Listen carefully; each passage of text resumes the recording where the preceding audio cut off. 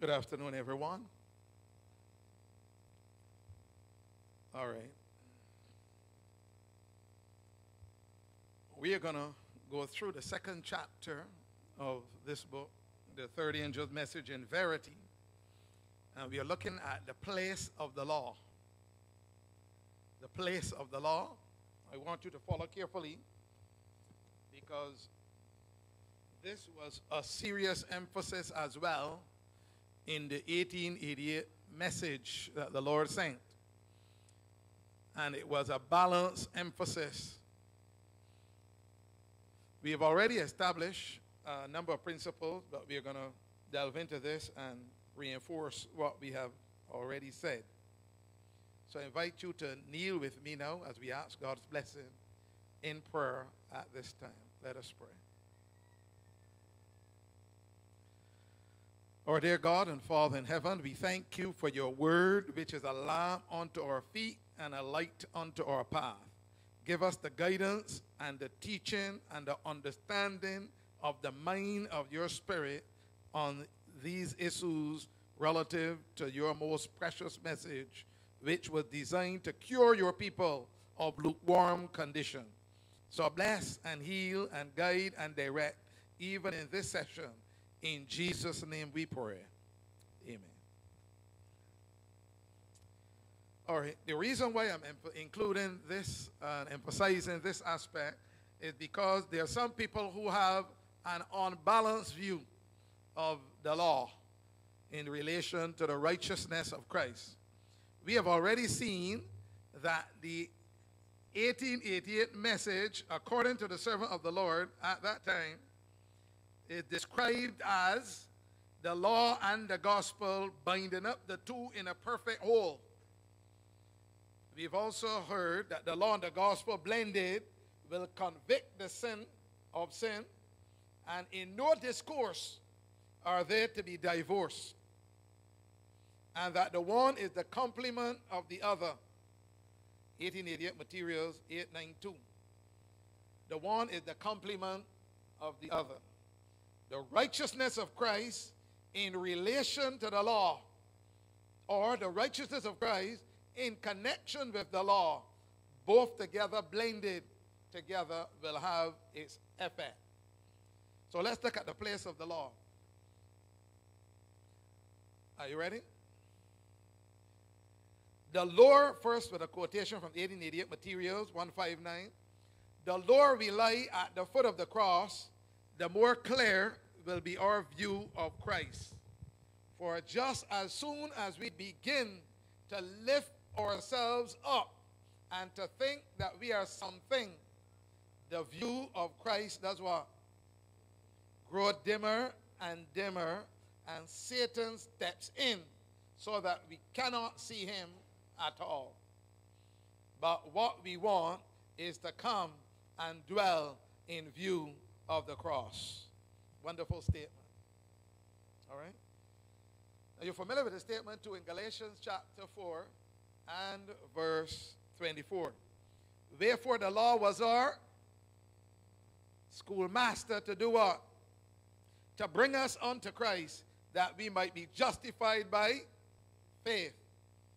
But after that faith is come, we are no longer under a schoolmaster. All of us here went to school, so we know what the role of a schoolmaster is, right? Even though in some cases it was perverted, extreme punishment in some cases, and some of those days are gone. And they are trying to reach the days of abolishing punishment within schools at certain levels. But the truth is, there's a place for the law. We may not appreciate it, but the law has its place, whether it be in schools or in government or in churches. The law has its place. Notice it says schools, governments, or churches. The law has its place. Now, there's something known as an unspoken law. You ever heard about that? Unspoken laws? They are usually based on expectations There are certain things that you expect people to do. You should have to tell them. They are part of the protocol. You expect certain things. Those are the unspoken laws. But then there are certain laws that are spoken when people are not aware of them. Now tell me, in heaven, was there such a thing known as law? We are told the angels were not aware that there was such a thing called a law, but they obeyed it how? Naturally and spontaneously. And also in Psalm 103, verse 21 and 22, the Bible says, blessed angels which obey his commandments. So the angels were obeying God's commandments naturally and spontaneously because they didn't need to know that there was a law. It did not apply to them who was only applicable for those who, according to our understanding, break the law. The law was not made for the righteous man, but for the transgressor. It is like we say, we go into a room and we see a sign that says no smoking. Does that sign apply to you? No. You obey that sign naturally if you are not a smoker. But for a man who is a smoker and he goes in and see that sign, what does he have to do? Struggle to obey that sign. And that is what Paul means in 1 Timothy. But let's move on. The law reveals sin to us and causes us to feel our need of Christ and to flee unto him for pardon and peace by exercising repentance toward God and faith toward our Lord Jesus Christ. Very important. So we said that the law is a mirror. The law is a mirror. When you go before the mirror, what are you hoping to achieve? To see yourself physically as you are. When you go before God's law, what do you go to see? To see your true condition as you are. So what does the law do? It points out sin. It tells you how nasty you are. It tells you that you are deprived of the righteousness of Christ. And then it points you to where you can get that righteousness from. And then the same law tells you, when you are finished, same Christ will send you back to me to verify that you have the genuine article that you couldn't work up, but that you received as a gift. And the same law that pronounced you, condemned you, is the same law that eventually tells you you are acquitted. The same law. The same law. So when we go before the spiritual mirror, I'm convinced that if many people would go every morning before the spiritual mirror of God's law, they will see how they are dressed, and therefore they will not dress in certain ways. Am I right? I hear that. If only some people will see how they are dressed before the spiritual mirror of God's law, they would not come dressed the way they do. Because they're before God's mirror, and it will show them their true dress condition. So what is it that's lacking? The knowledge of the law. But that same law is called the law of love. It is called the royal law of liberty. The same law. It's also a law of peace. It's a law of justification as well. All right. Now that was the heart, the right balance between the righteousness of Christ and the law was at the heart of the 1888 message. Notice I said the righteousness of Christ in relation to the law. Right balance. Now we have the Pentecostals on one side. We are saved by grace alone, through faith in Christ. And Adventists, on the other hand, given that legalistic trust or stance. You have to keep the law and the commandments. Dress right, eat right. So there's an unbalance there. We are told that they preached the law till it was as dry as the hills of Gilboa without dew or rain. But the 1888 message came with the right balance. Now, if you don't have a right balance in your ear, you know your ear is dependent upon a number of things. Your ear helps to determine your balance as well. You know that? And if you don't have that right balance, what's going to happen? You're going to be stumbling. So you need a right balance. You can't throw away a law And you can't throw away the grace of Christ trying to hold on to law. You must hold both in the right balance. What the servant of the Lord says, they must be held like the coin that has two sides. Law and grace.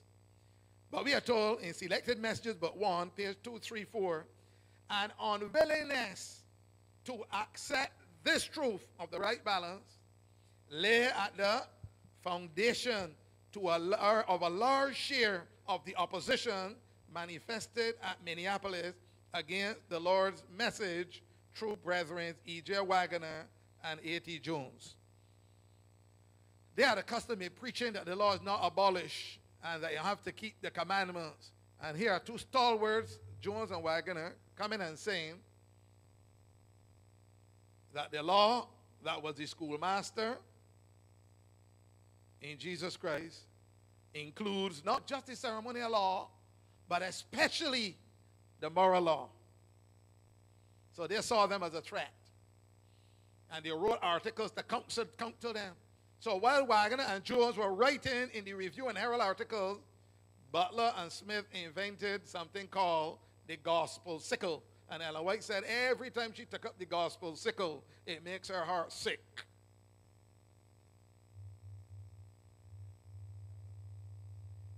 So that was the opposition. The Bible says in Romans 7:12, the law is holy and just and good. The law of God is not anything to be afraid of. You know who's afraid of the law? Who? Lawbreakers. Lawbreakers are afraid of the law. But the law is not anything to be afraid of. There were some fellows gambling in the area where I used to live. And a police van came around the corner. They didn't reach them yet. And somebody spread the word. What happened? They scampered like rats or mice. And left all the money and everything. All the cards, the money, everything. And the person that got out first was a small policeman. The person that got out first out of the van was the smallest policeman. So the law, well, the law has its place. But the law is not anything to be afraid of, and it has its place in the righteousness of Christ. It was an emphasis of the 1888 message, the third angel's message in verity. That's what the servant of the Lord said. But the law is not our Savior. Let's get it right. The law is not our Savior. You know, some people don't agree with this. The law is not our Savior. Not faith. Faith is not our Savior either. Not good works. Not missionary work. I don't care how much missionary work a person does. That cannot save them. Even if it is preaching. You know what the Spirit of Prophecy said? Preaching calls for the least self-sacrifice. So we can't glorify preaching to the point where we feel that it's going to contribute to our salvation. Not good works, not missionary work, not prayer, nor fasting, or even praising God. Even spirit-inspired or spirit-motivated works cannot save us. No wonder Paul says, if I had the gift of being able to work miracles and could command this mountain to move from here to yonder, and can do great works of charity, and even give my body to be burned, and have not love, it profiteth me how much? Nothing. You know, years ago, attending the Light Bearers Camp meeting, 1989, we had two speakers that were contradicting one another. We had Ty Gibson on one side, and we had Marvin Moore on the other side. Marvin Moore was using his Alcoholics Anonymous formula or program. And Ty Gibson was presented the righteousness of Christ. Righteous by faith message. And it was clearly evident which one was true from which one was false. That was that camp meeting. I was young then. So even our spirit inspired, whether it be miracles, charity, preaching, teaching, singing, whatever it is, even our spirit motivated or spirit inspired works cannot save us. What only can save us? Only the merits of Christ can save us. God sees only the righteousness of Christ as our title and our fitness for heaven. And we need both. We need the title. We will come to that later on. We need both the title and the fitness as well. Pentecostals emphasize the title, but they do not stress on the fitness. For them, which is an imbalance again, everything was accomplished at the cross. What happened at the cross? Just the sacrifice. The sacrifice was perfect. The sacrifice was complete. It was an atonement, but it was not final. The atonement was not final. That is. Christ was still to go into the holy place first and do a work there, and then into the most holy to complete that work. And those are the areas that are not emphasized because they involve sanctification, character development, perfection, and the preparation of a people to stand in the presence of God. So they have half a gospel. Pentecostals and other Protestants have half of the gospel.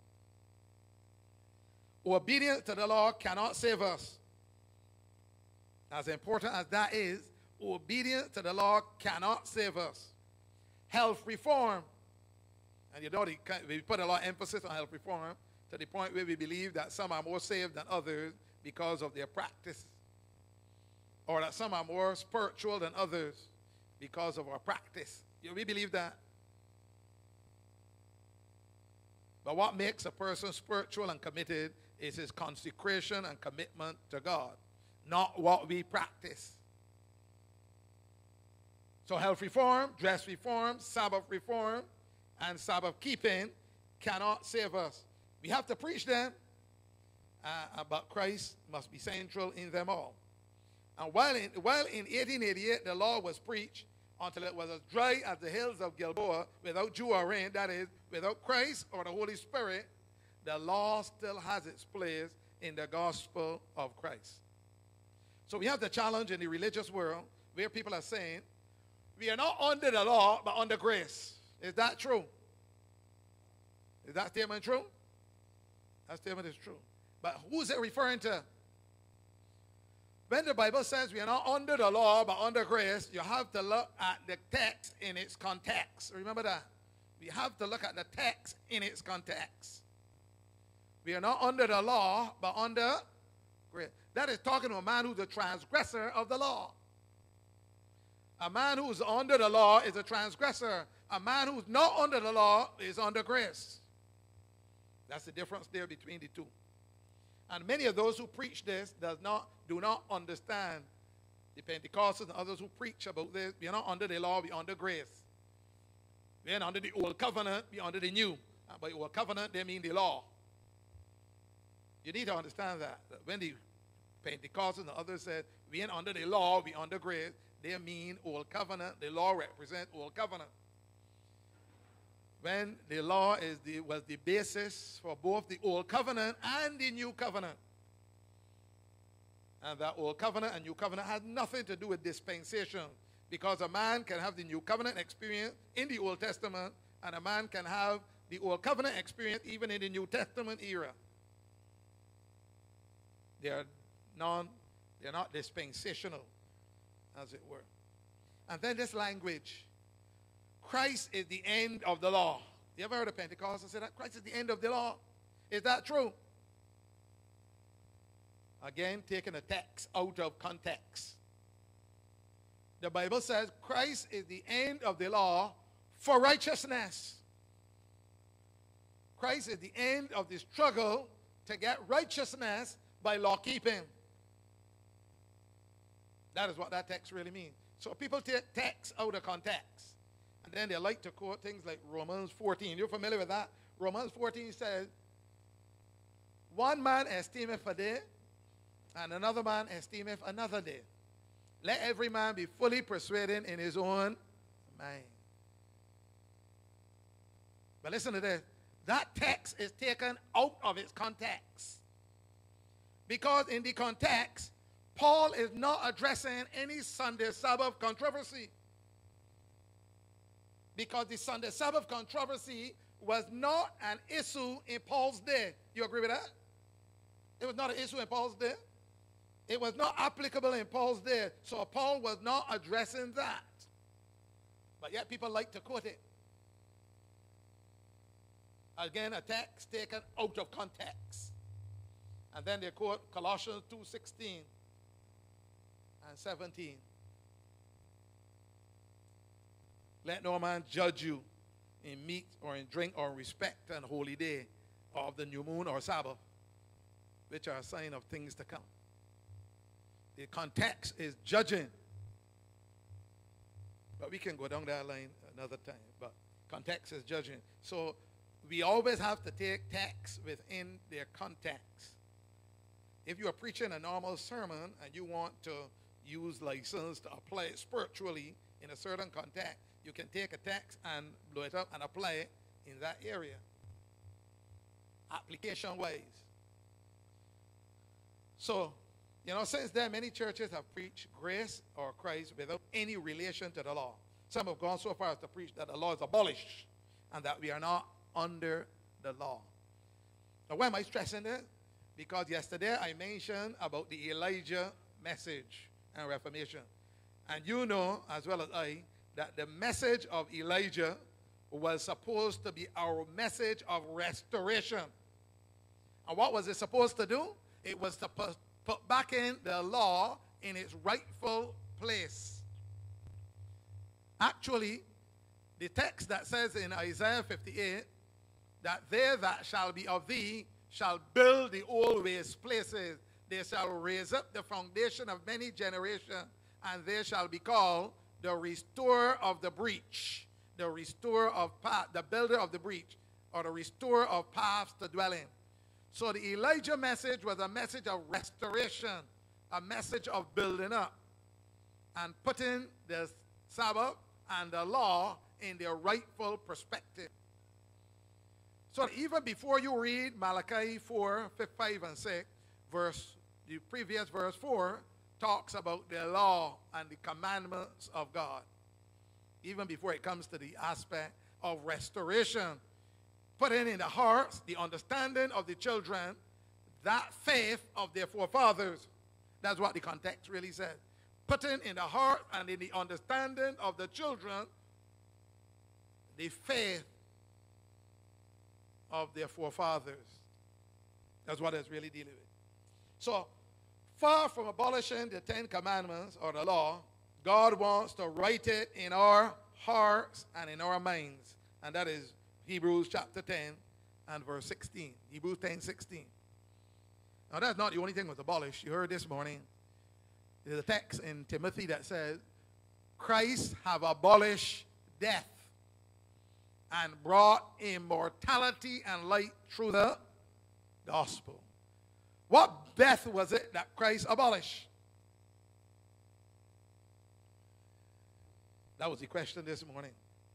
Now, when Adam sinned, he separated humanity from God. What death did Adam die that day? God had said, in the day that thou eatest, thou shalt surely die. What death did Adam die when he ate of the forbidden fruit? Pardon? Spiritual death.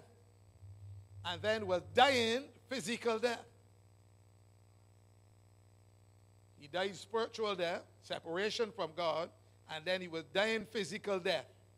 And he would have died eternally, blotted out of non-existence, if Christ had not interposed.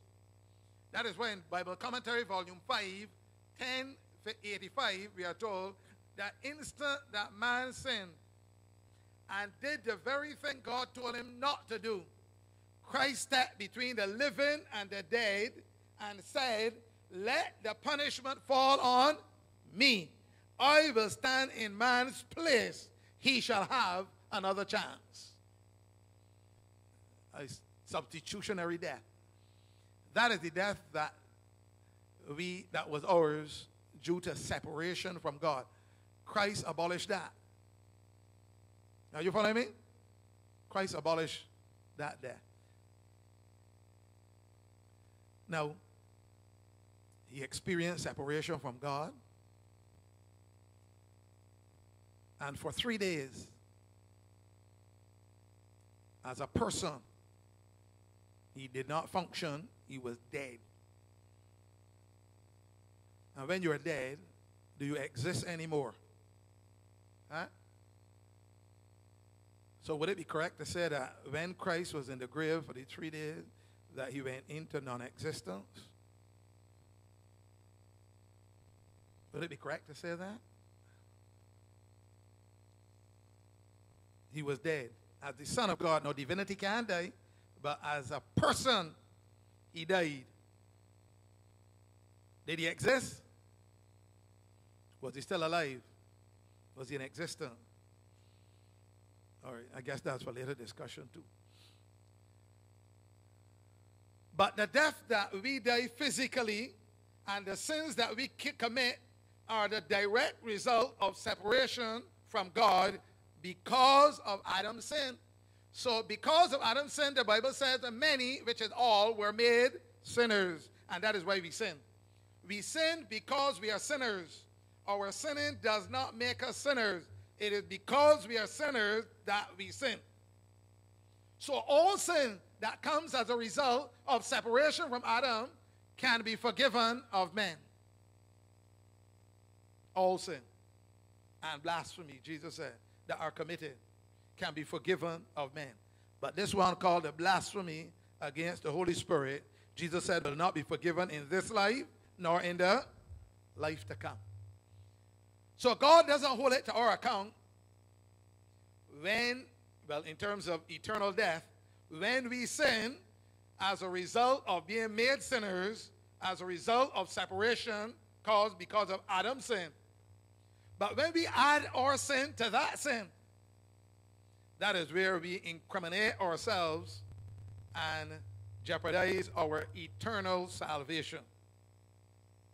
It's very important to understand these principles. Let's move on. So far from abolishing God's law, he wants to write it in our hearts and in our minds. Hebrews chapter 10, verse 16. The law is often seen as a threat to the gospel and the righteousness of Christ. Any mention of the law is considered legalism. But Christ said, think not that I am come to destroy the law or the prophet. I came not to destroy, but to... Now, answer me this question. Did Christ keep the law? Yeah? Was he a legalist? So there's a way of keeping the law that does not make you a legalist. Yeah? All right. The prophet Isaiah said that Christ would magnify the law and make it honorable. Isaiah 42, verse 21. The Apostle Paul said that the very righteousness of the law is fulfilled in us when we are in Christ, walking after the Spirit and not after the flesh. Very important to understand these principles. Then there's another point here that says the law of God is the law of love. Now, if only we can have that law written in our minds and in our hearts. The Bible puts it like this: let this mind be in you, which was also in Christ. So when that mind is in us, that was in Christ, we will obey the law how? Naturally and spontaneously. Nobody has to tell us to keep the law. The very righteousness of Christ will fulfill that law in and through us. And that includes having the honest, genuine heart, surrender, and obedience to God. But there are some people who come to church who don't know about that experience. They don't know about that experience. And we put things in place in order for them to conform. And that has its place because everybody in the church is not converted. But it cannot justify them nor save them in the eyes of God. Some people call it rules and regulation. There are rules in my house. Should my wife obey my rules? Yeah? I hear you there. You hear rules the wrong way, right? There are rules in my house. There are rules at work. Should she obey the boss in those rules at work? Yeah? Then she goes to work. Does she have to obey her superiors? Are there rules at work that she have to obey? So what's wrong with obeying my rules? Should she have more respect for her boss than for me? Yeah? She submits to her boss. Why can't she submit to me as well? Y'all see what I'm saying? I am saying that there are some women who are more submissive to their boss and to other people than they are to their husbands or their wives at home. And the Bible talks about submitting yourself to each other. But we would rather do that with somebody else who's outside of us than somebody right within our homes that we should highly respect, reverence, yes, reverence, respect, according to the Apostle Paul, and submit to. In love, we submit to the person in obedience because we don't want to get fired from the job. But the Bible talks about the law of love and submitting to the law of love. That's all it is. It's not hard. Our stubborn will makes it hard. So the Apostle Paul said that the very righteousness of the law is fulfilled in us. And the law of love, the law of God is the law of love. It is the law of self-sacrificing love for earth and heaven. And then we have this statement. Christ is the very embodiment of the law of God. So when you have that Bible commentary, volume 5, 1131. So if you have that, you have the law as well. The law is a transcript of the very character of God. It is as sacred as God himself. It was because the law could not be changed or broken that Christ came to die for us. In doing so, he satisfied the just demands of the law and exhausted its penalty. So if ever anybody dies, it will not be because of Adam's sins, which came because of Adam's sin, which separated us from God and made us sinners. They will not die for any one of those, but for rejecting of God's offer of salvation in them from sin and from sinning. Christ came to demonstrate what the broken law does to the heart. You hear what I just said? Christ came to demonstrate what the broken law does to the heart. Now, all of us here know that the law does not discriminate. Am I right? Law does not discriminate. And this morning, very early, I got a call, and I had to go to the police station to assist a brother who was incriminated by the law. Let me give you the picture. And the law doesn't discriminate, but hear the story. The brother told me when I went and I signed on his behalf, have him released. He said, for walking across a path, I saw no sign saying no trespassing. I was never told of it before. I am accustomed seeing people passing through there. And for passing through that sign, the gentleman called the police and told the police that I was trespassing on his property. Now, does the law consider anything like that? I said, did you ever have any conflict with the person? Any quarrel? He said, nothing like that. I said, you don't remember any? He said, just one. And that was the case when he was beaten, the neighbor was beating his son with a piece of wire. And I told him, why don't you, and the gentleman, and the son, the neighbor's son, cried out to him for help. And he told the man, why don't you stop beating him like that? He said, it's none of your business. He said, no, it concerns me. He asked for my help. And he went and he took the wire away, stopped the man from beating his son, took the wire away from him. That was all. He said he never had a quarrel with him, but apparently there was a bias against him. So this time around, crossing that trespassing his property, the man called, and you know when the police hear somebody trespassing your property, they come equipped. They come equipped. Said 8 big policemen showed up and took him down to the station. And so when I started to question the other, first I met my cousin who was one of the sergeants there, and then I questioned the other one, and he said there's something between him and the neighbor, and he said the neighbor doesn't like him, and he reported him for trespassing. Now tell me, do you think the law has feelings and is subjective? You think the law is going to say, we understand the situation? Now, it takes a human being to be subjective, but not the law. The law requires what? For transgressing the law, what does the law require? Death.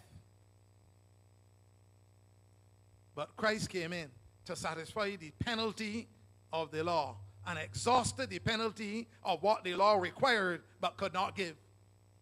Christ satisfied the full effects of the broken law. The broken law demands death. In the great controversy, the broken law demanded the death of the sinner. Let's read about it and see what that broken law does to the heart of God. Education, page 263. Listen to it. All heaven suffered in Christ's agony, but that suffering did not begin or end with his manifestation in humanity. The cross is a revelation to our dull senses of the pain that from its very inception sin has brought to the heart of God. Every departure from right, now underline that, every departure from right, not some, not most, every departure from right, every deed of cruelty. And the interesting thing is the neighbor's a very, very sick man and has to go to the hospital every day. He should have had mercy and not sacrifice. Every departure from the right, every deed of cruelty, every failure of humanity to reach his ideal brings grief to him. Yet God feels it all. In order to destroy sin and its results, he gave his best beloved, and he has put it in our power. Underline that phrase as well. He has put it in our power to do what? Through cooperation with him, to bring this scene of misery to an end. I like that quote. The law demands righteousness, but it cannot give it. Instead, it points us to Christ, the source of righteousness. And when we have it, the same law will attest that we have the genuine article. Here, Waggoner, in the book Gospel in Galatians, Waggoner, page 37, Waggoner says, it is the law which arrests the criminal. The policeman is simply the visible agent of the law. It is the law which locks the prisoner in his cell. The jailer, the iron walls, the heavy bars which surround the prisoner are simply the emblems of the iron hand of the law which is upon him. So it is with the sinner against God's government. The eyes of the law are in every place, so that there is no possibility that he can escape arrest. As soon as he has sinned, he is seized by the law and is at once under condemnation of death. The Spirit of God causes the prison walls to close in upon him. His cell becomes narrower and narrower, and he feels oppressed. And then he makes desperate struggles to escape. Because he has violated every one of the 10 commandments. Now, how do we do that? The Bible says if we break one, we are guilty of all. He is completely shut in on every side. There is, however, but just one avenue of escape, and that is through Christ. Christ is the door, and entrance through that door gives freedom. Praise the Lord. Entrance through that door gives freedom.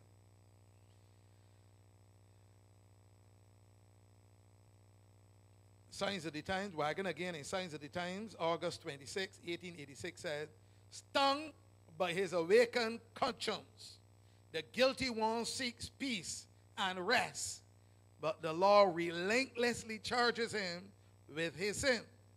All that it will do is deepen conviction and thus add to the load that weighs down the sinner. Finally, when he loses confidence in himself and cries out, "Oh, wretched man that I am," he is forced to cast himself at the feet of Jesus, saying, "Lord, be merciful to me, a sinner." This is the only avenue of escape, and it is the one that never fails. Thus, the law literally drives the sinner to Christ by shutting up every other way of freedom from guilt. So, when a person does wrong, they're supposed to feel guilty. They're supposed to feel remorse. Anytime a person doesn't feel guilty or doesn't feel remorse, it means they have not felt or sensed the magnitude of their wrongdoing. If a young man commits fornication and gets a girl pregnant who has yielded to that sin, so it works like that, unless it is rape. So we can't blame one and not the other. Guilty. Both are guilty in God's eyes. They must feel guilt and remorse. And if the person is a preacher and the person says to the congregation, I'm giving you time to get over this, that is out of place. That person does no longer hold the call. That call is not that person's own. The person has to respect the authority of the church. Or choir member or whoever. It doesn't matter. The church has authority. Otherwise, everything is going to be chaotic and left to people's personal whims and fancies and impressions and ideas. And a church cannot be run like that. School doesn't run like that, nor a church. Neither should the home. Let's move on. The first step towards reconciliation, personal reconciliation to God, is the conviction of sin. 1 John 3:4 says what? Sin is the whosoever committeth sin transgresseth also the law. For sin is the transgression of the law. And by the Bible says, by the law is the knowledge of sin. By the law is the knowledge of sin. Wagner continues, he says, to slay the sinner is then the first use of the law, to destroy the life and strength wherein he trusts, and convince him that he is dead while he liveth, not only under the sentence of death, but actually dead unto God, void of all spiritual life, dead in trespasses and sins. The second use of the law is to bring him unto life, unto Christ, that he may live. And even if the man exercises faith, we are told that faith is just the medium through which truth or error finds a lodging place in the mind. Wagner continues, he says, it is true in performing both these offices, it acts the part of a severe schoolmaster. It drives by force rather than draws us by love. And yet love is the spring of it all. Now, we have in Barbados people pushing for the abolition of corporal punishment in schools. Not only in schools, but also in the home. They're pushing for that. Now, for people who have been brought up in a certain culture, knowing that they cannot have their own way and feeling that they can have their own way still, and rebelling, there's no, and you tell them that there's no recourse, the parents have no authority to discipline you or to put a check upon you, it is going to cause tremendous chaos in schools. You know what children would say? Especially bigger ones. I ain't care. Nobody can hit me. The minister said, you can't hit me. And then when they say, we'll call their parents, and then probably my parents ain't going to do me nothing. So we have to use the method of what we call timeout. And timeout sometimes only causes more problems. So the principals are left to resort to sending them home, suspension for 10 days, or 5 or 10 days. And then they come back with the same disposition, having understood no consequences of their wrongdoing and feeling no remorse or guilt for what they have done wrong.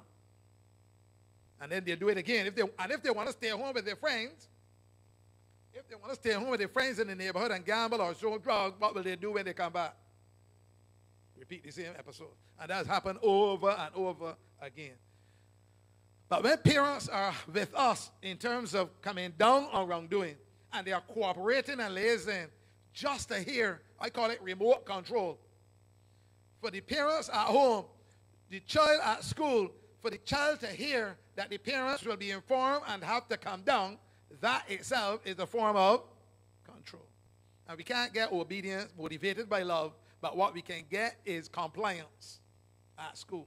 Because you have a whole set of children, and if one of them choose to rebel, to follow their own way, and follow their own government, and their own choices and their own activities, regardless of what all the rest of the authorities at the school say, what is that going to create in the school? Chaos. And it's going to lead to rebellion by some of the others in school. You ain't do nothing to him, so why should you want to do it to me? It is going to create confusion. And that is why there's a place for rules and unspoken expectations as well. Let's move on. So it is true that in performing both these offices, it acts the part of a severe schoolmaster. It drives by force rather than draws us by love. And yet love is the spring of it all. It is the spirit of love which by this painful means tears away any confidence in the flesh, which leaves us no broken reed whereon to trust, and so constrains the sinner, stripped of all, to cry out in bitterness of his soul. Wagner, Signs of the Times, September 2, 1886. What does the Spirit of Prophecy says about the nature of this intervention? 1888 Materials 781. The nature of the intervention should ever make man afraid to do the smallest action in disobedience to God's requirement. There should be a clear understanding of that which constitutes sin. And we should avoid the least approach. Listen to this. We should avoid the least approach to step over the boundaries from obedience to disobedience. It continues, it does select messages, but 1, 2, 3, 4. 1888 Materials 781 says, there is a necessity of dwelling upon the love of Jesus Christ. Is that important? It is important. There's a necessity of dwelling upon the love of Jesus. This is essential, but it is not all that must be spoken.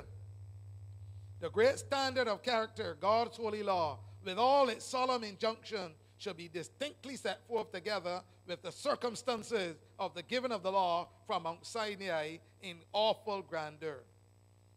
Christ Triumphant, page 81. That is called a goody-goody religion. This goody-goody religion that makes light of sin and that is forever dwelling upon the love of God to the sinner encourages sinners to believe that God will save them while they continue in sin and know it to be sin. This is the way that many are doing who profess to believe present truth. What a statement. The Apostle Paul in Romans 7 clearly understood the role of the law in the salvation of man. First, he stated that I would not have known sin except through the law. And then he said, I was alive without the law once.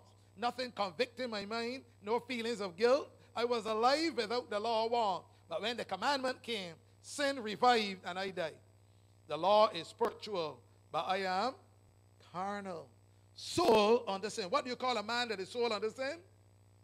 A man that is sold a slave. So, up to now, even the Adventist world and the Pentecostals do not have a correct theology on Romans chapter 7. A gentleman up there, a young man at CUC a couple of years ago read this and struggled. People told him it was the Christian experience. He struggled. He couldn't get out of the situation. Then they found him dead under a blanket, suffocating himself.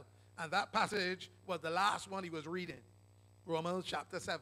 He felt hopeless in this Christian experience. The things that he would like to do, he couldn't do. The things that he hated doing, he couldn't get done. And he did not see it as a man still in bondage, but they told him that it was a Christian experience. So he figured that there was no hope. That is why when people come to my home to witness, I ask them, what hope do you offer me in this world and in the world to come? The watchtower come and they don't offer you none, because the watchtower says you are not going to go to heaven. The watchtower tells you so early. You're not going to heaven. Only the 100 tells you go to heaven, and they are all Jehovah's Witnesses. So I said, what hope is there for me then? I said, secondly, I can't go to heaven. Only watchtower. So I got to become a watchtower. The other one, can I get the victory over sin in this life? Well, not really. We can't overcome sin in this life. We can sin right up until the end of the age. So no hope in this life and no hope for the future life. So I tell them, sorry, I can't accept your religion. Your religion offers me no hope. Well, if that is your feeling, well. Anyway, let's close off. The Apostle Paul, in relating his experience presents an important truth concerning the work to be wrought in conversion. He says, I was alive without the law one. He felt, listen to Spirit of Prophecy, he felt no condemnation. But when the commandment came, when the law of God was urged upon his conscience, sin revived and I died. Then he saw himself a sinner, condemned by the divine law. Mark, it was Paul and not the law that died. Sin then appeared in its true hideousness, and his self-esteem was gone. He became humble. He no longer ascribed goodness and merit to himself. He ceased to think more highly of himself than he ought, and he ascribed all the glory to God. He was no longer ambitious for greatness. He ceased to want to avenge himself and was no longer sensitive to reproach, neglect, or contempt. He no longer saw earthly alliance, station, or honor. He did not pull down others to uplift himself. Some people do that. They believe the way to get to the top is stepping on the heads of others, pushing them down. He did not pull down others to uplift himself. He became gentle, condescending, meek, and lowly of heart because he had learned his lesson in the school of Christ. He talked of Jesus and his matchless love and grew more and more into his image. He bent his whole energy to win souls to Christ. When the spiritual character of the law was discerned, he saw himself a sinner. When he looked into the depths of his holy precepts and saw himself as God saw him, he bowed in humiliation and confessed his guilt. When he saw the spiritual nature of the law, sin appeared in its true hideousness, and his self-esteem was gone. This holy revelation led Paul to cry out, O wretched man that I am, who shall deliver me from the body of this death? Then he found the answer and proclaimed joyfully, I thank God through Jesus Christ our Lord. Paul found the answer. May we too see the spiritual nature of the law in the gospel and experience deliverance from the bondage of sin. All right, I just have about a minute or so. Any questions that anyone has? Any questions? May not pretend to be able to guess. May not be able to pretend to answer all, but we can have it for discussion as well. Quickly. Where's the mic?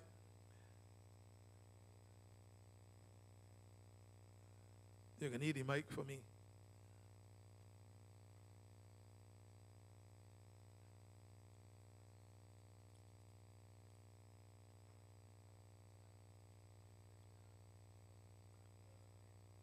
Page 22. Yeah.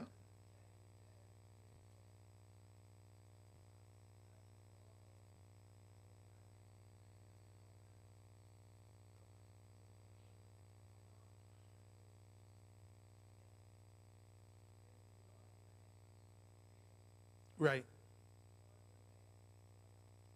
But the law is not our Savior. Right.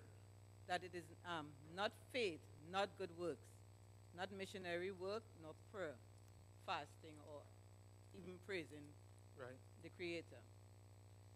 But here, the scripture where it says, thy righteousness is an everlasting righteousness, and the law is the truth. And then there is another scripture which says, the law is perfect, converting the soul. Right. And then the Messiah himself said, he is the truth. So we see a relationship between the law and the Messiah. Right. Now, to understand this, we have to go back up on the mount with Moses and see what did he really receive up on the mount. Because, a lot of people, what has been given to us and what has been shown in the movies and everything is like Moses just came down with the 10 Commandments. But if we go back to Exodus 24:12 and re-examine what did Moses really receive up on that mount. Exodus 24:12 says, Moses, come up to me on the mount and be there, and I will give you tables of stone, which is the 10 Commandments, and the law and commandments. So clearly we see Moses got 3 things up on the mount, right? We have the 10 Commandments. we have this law. When you re-examine and you look at the word law, law is really the seed. This is the seed of the covenant. It is the seed of life eternal. It is the seed, because only in a seed could life be effected. Right? No seed, no life, no righteousness. Just as Yahushua preached, he said, the kingdom of heaven is as a man plants seed. Isaiah says, to the law and to the witness of the Messiah, if you speak not according to this word, there is no light in you. So this law, we have to re-examine and see what this law is about. You see what happened when they rewrote these scriptures? They removed the word Torah, or seed of the covenant, and they replaced it with the word law. But when you read the word law, most people just think only of the Ten Commandments, or they think of the law in type. They do not see law as a seed. When he says, I'll put my law into your heart and write it upon your mind, he is literally planting his seed. We are going on to a harvest. And this harvest started at the Garden of Eden. And this harvest will continue until at the end of the world. So this is this seed that is planted in our heart, this law, this living law, this living Torah, right? That is the seed of the covenant to bring us into covenant relationship with the Most High. And when the Messiah came, he came to fulfill that seed. Because every person who would make it in the Old Testament, they had that seed planted in them. They had that seed of life. They didn't just only follow the type. To have a type of something, you must have the real. So they also had the real even in the time when the type existed. But Yahushua Mashiach, he came to fulfill that type. He was this seed encapsulated that the people, when they heard this truth and they accepted it, that they had life eternal abiding in them. Right? So he came to fulfill that. He came to fulfill this seed which had a particular formula. And this formula is all about righteousness, because only in life is righteousness. Right? This formula, it has 7 segments of its righteousness. Every seed has a formula. Mango seed, pomerac seed, whatever. So this formula that is given to us in this seed that is planted in our hearts, it is the seed of life. It is first the mystery of all mysteries, right? Father Yahuwah and his son in this sinful flesh. Second, because all that Adam lost when he sinned, it had to be given back to him in order to reinstate him back into the Creator's stead, right? So he had the mystery of all mysteries, right? Even the men of old, they had that mystery of all mystery in them. This law, this seed in them, right? Then they had to love righteousness and hate iniquity. And Messiah came and he walked this earth and he fulfilled every one of these. He loved righteousness for us and hated iniquity so that it could be provided for us. Then he had to have that faith. This formula of this seed, he had to have the faith. Not just my ability to have faith, just to believe that this is a bench, but the faith that is given to us is a gift. It is the faith of the Messiah himself, the faith that he had when he walked this earth. That is the faith that is given to us. Not just our ability to say, I believe this or that. It is his faith that is given to us in this formula of the seed. Then he had to live a sinless life. He had to obey every single commandment. So everything that was lost was given to him. So he had to, let me wrap it up. So he lived this sinless life, right? And that is what was provided for us because we lost it when Adam sinned. Okay. Then he had to have that spiritual justice in character. This character that is given to us is in this formula. And this character that is given to us, we have to praise the Father and Son for it. There's nothing about us. We got to obey the vessel right now. We can talk later on. Right. Anyhow, well, thank God for your contribution. Let us pray.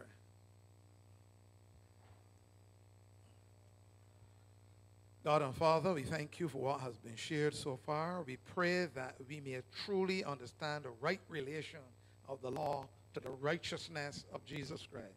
Teach us continually by your Spirit and implant the seed or the mind of Christ in us that will fulfill the law through us naturally and spontaneously. In Jesus' name we pray.